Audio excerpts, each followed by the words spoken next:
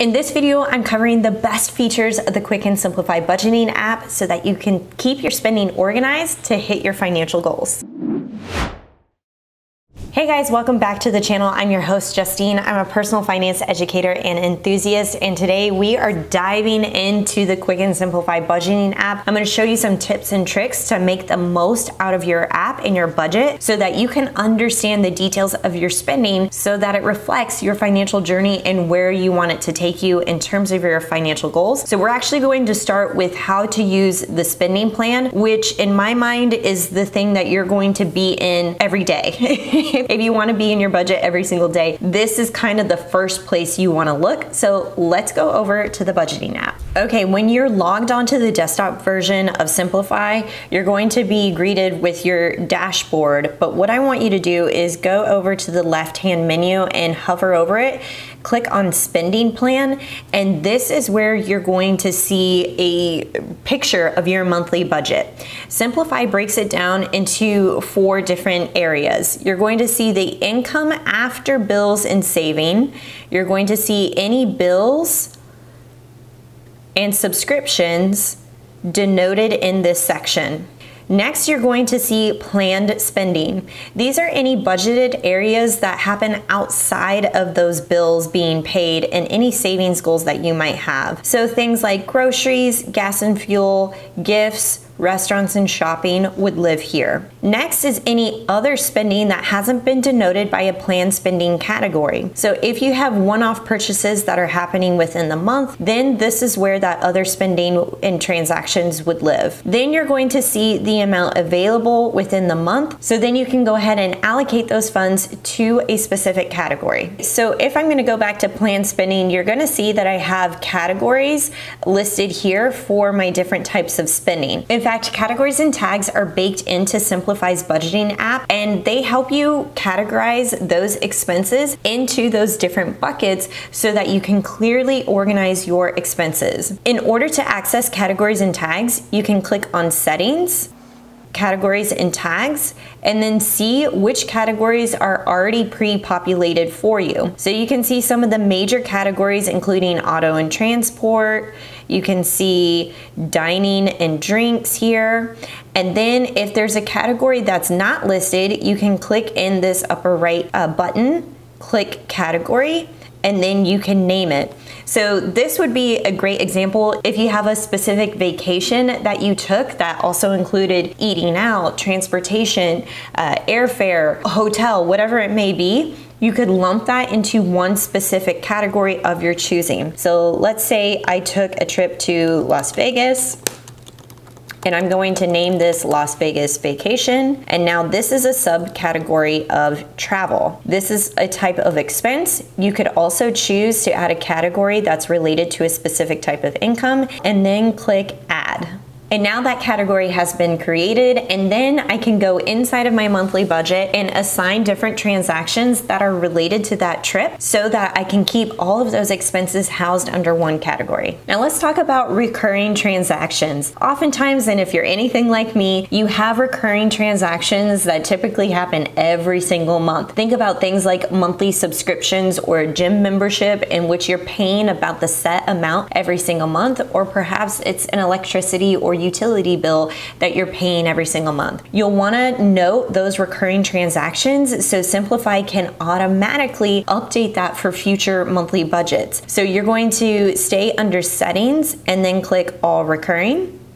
And then it's going to show you all the different active recurring transactions you might have. They can also denote it by pulling out all of the bills that you have, any subscriptions, any income that's recurring, and any transfers that are recurring. So then you can go in and take a look and make sure that these are all categorized correctly. And if they aren't for whatever reason, you can click the 3 dots menu, click edit series, and then make sure that recurring amount, you can change that. You can change the selected account that it's within and any type of category and tags that you want to denote. You can also change the frequency and the bill due date by clicking change and then choosing the start date here and then also the frequency. You can also denote whether this is a bill or a subscription and then whether or not you want to exclude it from your spending plan or the reports. So speaking of recurring transactions, you're also going to see reminders inside of the app. So what you're going to do is you're going to head over to transactions.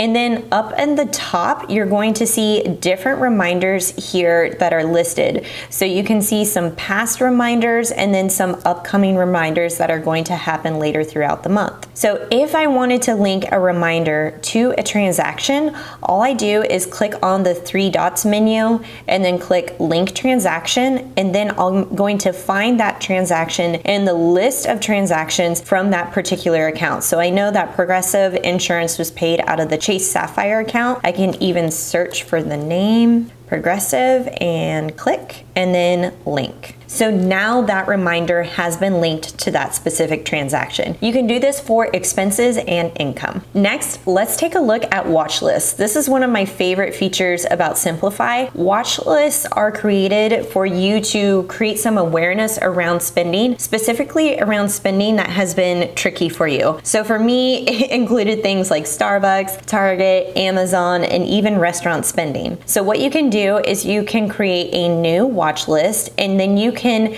create that watch list based off of a particular category, payee, or a tag. So let's say the category was shopping. And then you can include an emoji, shopping, and then you can select different categories that are related to this specific category. So I'm going to do shopping and everything that falls underneath, let's say. So it's already denoted that it's going to include all of these different subcategories of shopping. So you can even set a target amount if you're trying to stay under a specific goal. So I can set that, and let's say I want to set it to $600 and then create. And now with just a click of a button, it's automatically populated exactly how much I've spent in the shopping category. And it even shows me a monthly average. Oh my gosh, $842. And then it even shows you how much I've spent this month, what I'm projected to spend, and then my target amount. I also can see quickly a year-to-date amount of how much I've spent in this particular category. If I want to see different types of data and reporting for my transactions, it's very easy to do so inside of the app. I'm going to hover over to the left-hand menu again and click on transactions, and then I'm going to click this little filter icon up at the top, and then I can filter by specific categories, payee. I can even denote it by different accounts or tags. So let's go back to categories, and then let's say I want to look at all of dining and drinks, including the restaurants. So I'm going to click apply.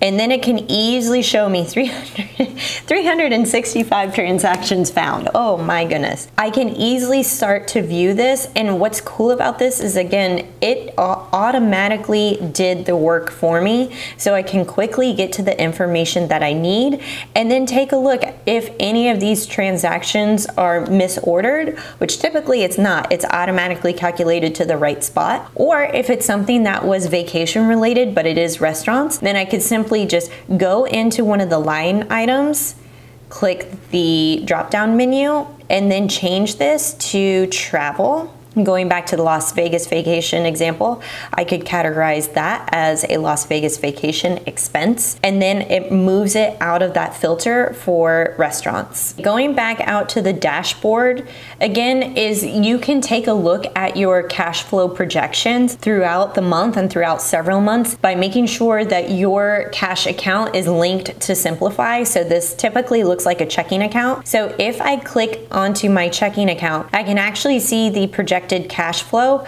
over the next 3 months. And the green dots symbolizes any time that I'm receiving a paycheck, and the blue dot symbolizes a bill or an expense. I can also see the reminders linked below, and it tells me exactly when some of these cash flows are happening and which expenses and bills are happening throughout the month. You can also access your cash flow projections by going to bills and payments and then clicking cash flow. Speaking of bills, let's go back to actually connecting those upcoming bills with your biller. You can do so inside of the app, and I think this is an awesome feature because if you're anything like me, when you receive an electricity bill, it's not the same amount every single month, but you can actually connect the biller so that it natively imports the due date and the amount due inside of Simplify, and it's going to automatically correct that inside of the app. So where you're gonna go is you're gonna go to settings, and then you're going to all recurring,